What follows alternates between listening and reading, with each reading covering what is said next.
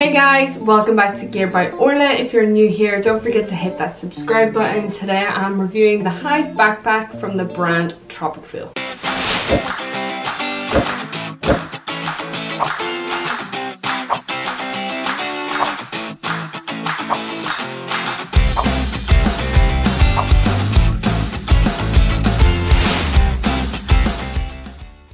So the guys at Dream Big Travel Far have been working with TROPICFEEL near enough from the beginning. TROPICFEEL sent this out to Kaz and Bradley actually.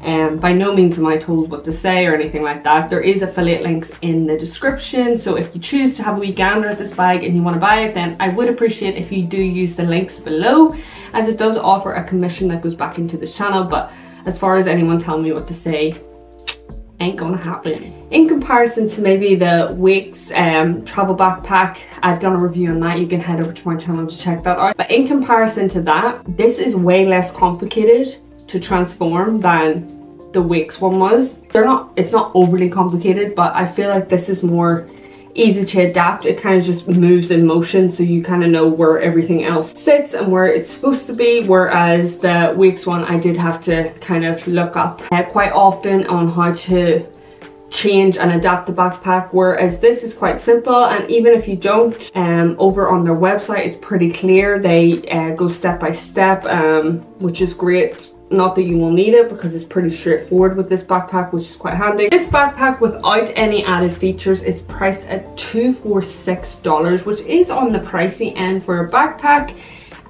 It does come with an adaptable bum bag that is the hip strap, and it transforms into a bum bag, which I'll get into a bit later.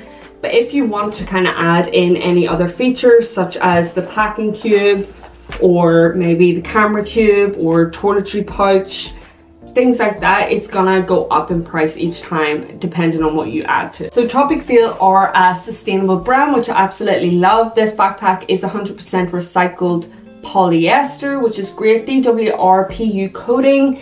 They say it's not waterproof, water resistant, weatherproof type style. They don't suggest that you submerge it into like water or anything like that. And if you are going to clean this backpack, they suggest that you dry it down maybe with a damp cloth, or if there is like prominent stains or anything like that within the bag, then they suggest using soap and some water and letting it dry itself. I have had the chance to test out TROPICFEEL's other backpacks. A few more are coming, I believe, but one that I have tested about a year or so ago was the Nest backpack. I'll pop up a picture, and I think the difference is that this is their most technical backpack. I think they had it in mind, thinking about creators and those who live nomad lifestyles.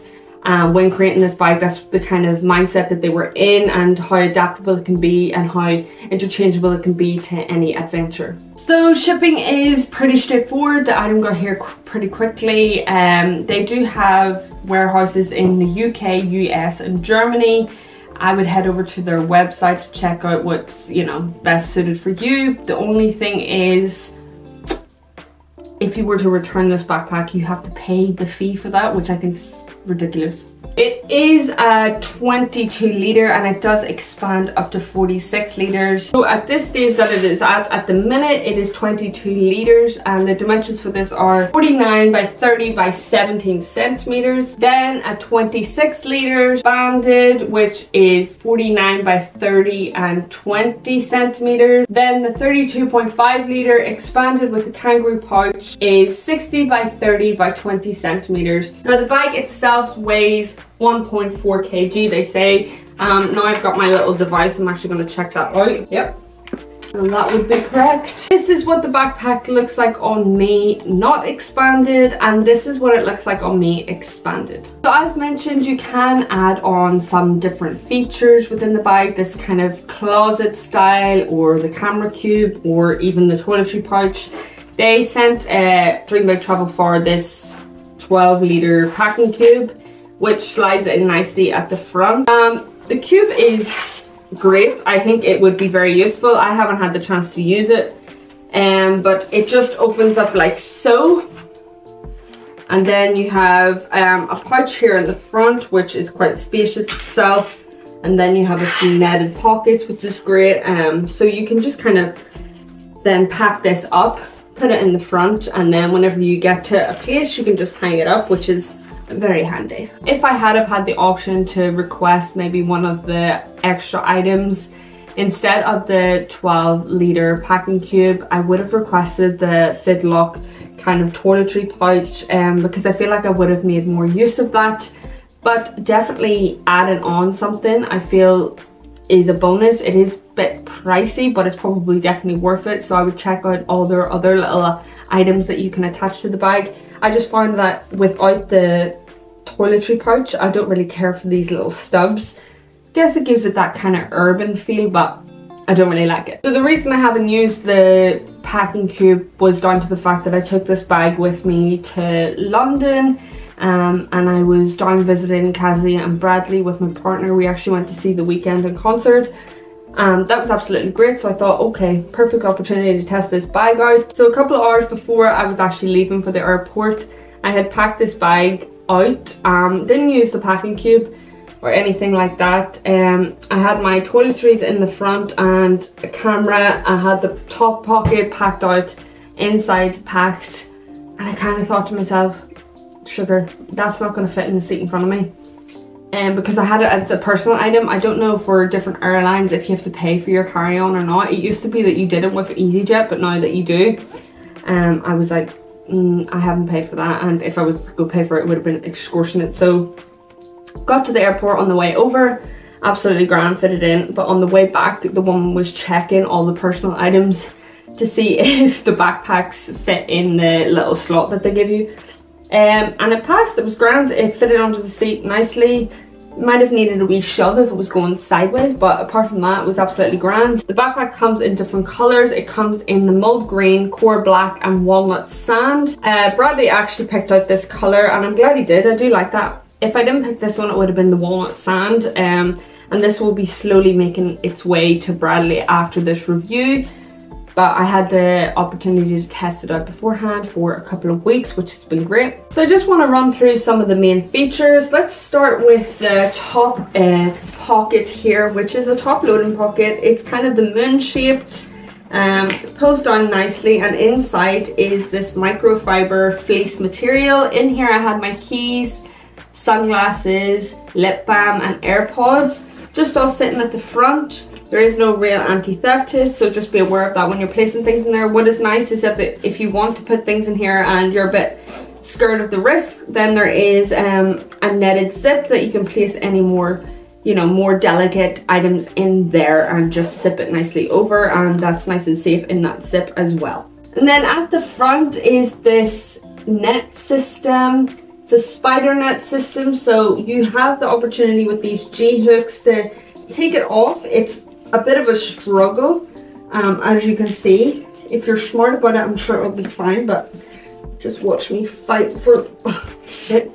So that comes off and down. If you don't want it, you can tuck it away in the bottom.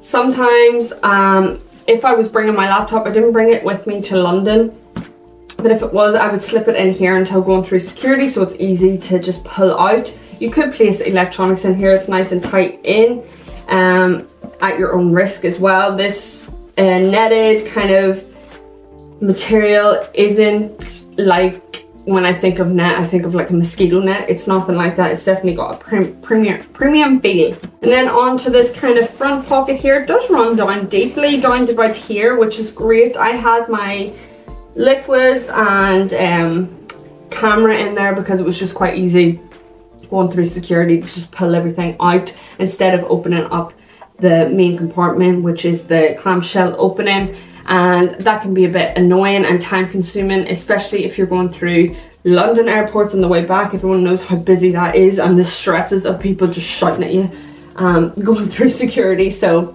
that's quite handy. So then we have the main compartment, which is the clamshell opening, and it just opens like so. Hopefully you can see that well. And there is plenty of space. As mentioned, you do have the opportunity to expand this bag, which I'll probably get into a bit further, but the expansion is down at the bottom and you just kind of open it. It doesn't open too much, As mentioned, its biggest form is 46 litres, but it just opens enough, so it gives you that extra room in there should you need it and if you want it. This material is that water resistant material, so it's great if you have any spillages. You have 2 netted pockets in here. I find that packing it yourself is probably better. If you put things in here, then it makes it more bulky, but it's up to you. It is there if you need it. 2 little zipped mesh pockets, which is great. All well for space here. And then what you have is your, I guess, your laptop compartment at the front. It does fit up to about, my 11-inch fits in there fine. I think it fits up to even 16, if not more inches. On the front you have 2 horizontal pockets, netted pockets, and they zip across nicely. One is small on the first one, and then the second one is slightly bigger, so you could fit like your chargers, iPods, etc. in there. And then inside the laptop compartment, it is held down by a Velcro, and it has the brand name on the top. Opens like so, and inside again is this fleece material, which is great. It helps protect all your belongings that are in there as well. It's not overly padded like here, so take what you will from that. There is, you know, a lot of flexibility, so whether or not you feel like your belongings are protected, if you have the packing cube in front, that's going to add extra padding and whatever in there, so just keep a note of that. The expansion here has a lovely little detail. I absolutely appreciate that. It's their slogan, Beyond Travel.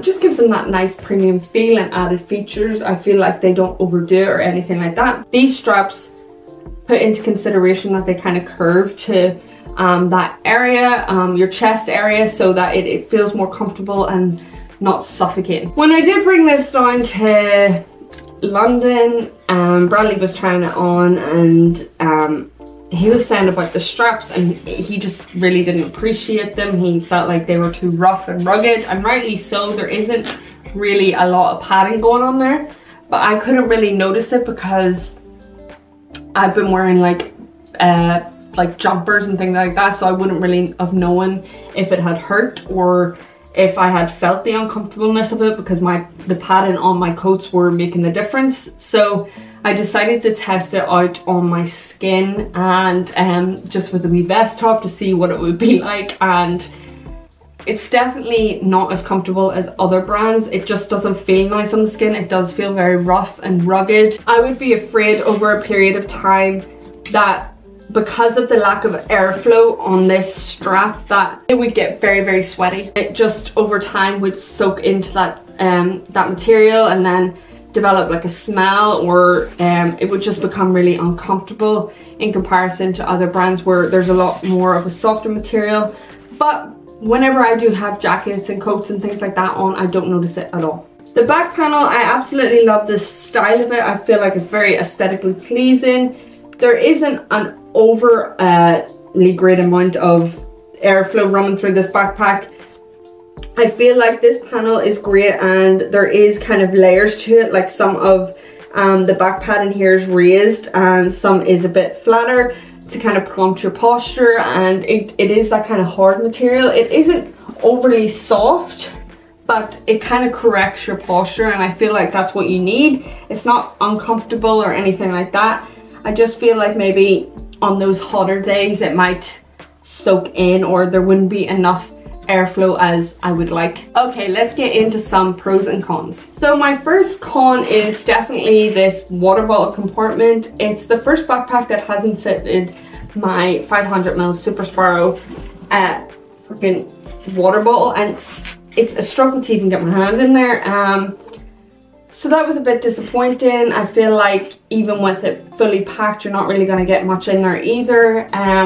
But on the bright side, I suppose you could look at it as placing your tripod and hanging it through this strap as well. That might be something to make use of it. I actually did make use of this strap here. So a lot of the backpack is covered with the G-hook styled buckles here. So you just hook that on, and I did place my headphones over this, and I find it very convenient to just slip this off and get my headphones, as opposed to tying it around, say this, and it getting all stuck and flopped about. So you could use that side for that, but you could also use this side for hanging in your tripods. This is that seatbelt material with the G hooks, and this might give you a bit more support, but do note that there is no real bottom to it, so ensuring that you have that tightly fitted in. Not really a con, I just don't know what it's for. Maybe you can all enlighten me in the comments.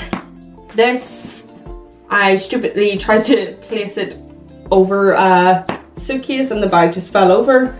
So it is something I'm sure that is so obvious, and when I upload this it'll just go ping. So if you do let me know, I'll probably know by then, but do enlighten me a bit more. The backpack does have a sternum strap. I do like this sternum strap. I think for the price maybe they could have done a bit more than just a wee clicky McClickerson, but it's not removable or anything like that. It is adjustable by maneuvering it like so on both sides. I don't know about you, but like there's a lot going on in this back. Like there's a lot of extra material just flapping about. The sternum strap can't be stored away. Yes, on some of the straps you've got these elastic kind of tugs here that can just neatly make them look like this, but they're still there and there is no way of hiding most of them.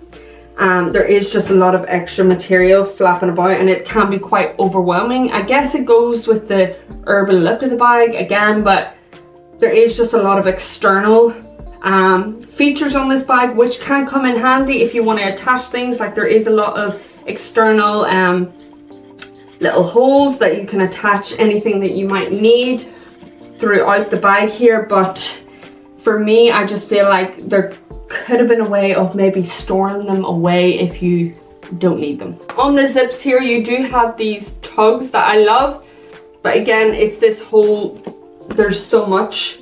Not on the front. Now the front is giving peace, and then this is giving chaos. For the price maybe I would have expected YKK zippers, but these zips are absolutely fine. My absolute favorite feature on this backpack has to be the transformable hip belt that comes out. It is held down by some Velcro, if you can hear it. So there is no moving that when it is a hip belt, which is great. Also, the hip belt itself is perfect. It works really well in supporting you. So it just comes off. Like I said, it is stuck in the back here by Velcro, so there is no moving that. You can rest assured it is in place whenever it's in there. And then voila.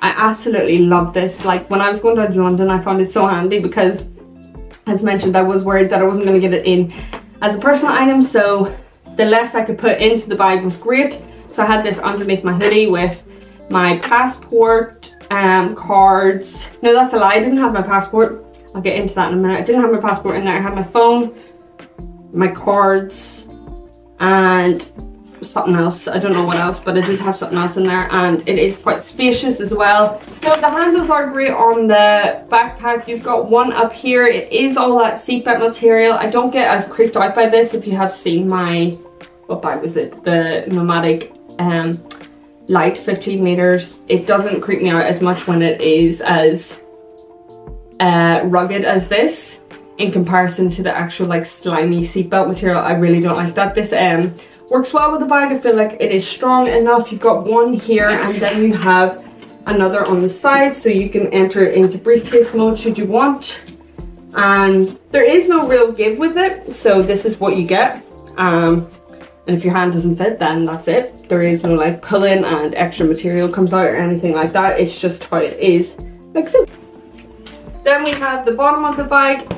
I mean, there is a protection here, so you are protected in that drop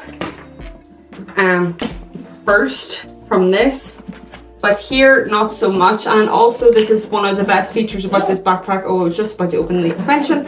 Is this kangaroo pouch, which is amazing because you have the opportunity to open this up should you want and fit shoes, clothes, and more clothes, dirty clothes, wet clothes. Say you're out and about taking this on a hike and you want to go for a wee dip. put your wee wet clothes in there and then it's separated. It's amazing, and it is held down by these G hooks, which is great, and it just gives you that extra space should you need it, and I think it is a lovely added feature. You have access to it going through like that, so I really enjoy that. I didn't get to use it again because I didn't use this as a carry-on, so I wouldn't have, I definitely would have had to pay like £100 to get this bad boy on the flight. So it's there definitely if you need it. It does make good for an extra pair of shoes or whatever that you need in there. Say you've got your whole wardrobe of clothes in the clamshell opening and you need your shoes, plop them on the bottom. So on the side here, this is the first time I've actually used this pocket like on any backpack that has it, which is the little side compartment, and I still have my passport in there. Whilst I was doing this review, I just noticed something. I don't know if it's gonna pick it up. Let me see, maybe it won't. There is a bit of material coming off already, and that's not something I want straight away, so it seems like something has plucked this. Another thing to note, it was down here on this part of the zip. It just is a bit of a struggle sometimes. With this zip, it's great because everything's like tapered in. There is no way of water kind of seeping through that because it is well sealed, but with that, sometimes the zip does get a bit stuck there. The backpack does hold its shape, and maybe be aware if you are packing like shoes and things like that in the kangaroo pouch, maybe that will just off balance it a bit, but apart from that, the structure is well put together. It is adaptable, it's easy to adapt. It is on the pricey end. I will leave alternatives in the description as well, and I will have the opportunity to test out more backpacks from TROPICFEEL. They are a reliable brand. I do love their products and I do love the company in regards to their sustainability and things like that. There is a few things obviously that kind of bring it down for me, but there is a lot that makes it a positive backpack and would suit the, you know, the style of someone who is in the creative business, who is looking for a well-rounded, structured backpack that they can take on different adventures and adapt to their needs. I do love that you have the option to also tighten in the backpack up here, so you again are having the option to build this backpack to your own build and height. This backpack is an overall great backpack. If you would prefer to read the written review, then the links will be in the description along with the links to the products I have mentioned today. I hope you have a beautiful week and see you in the next review.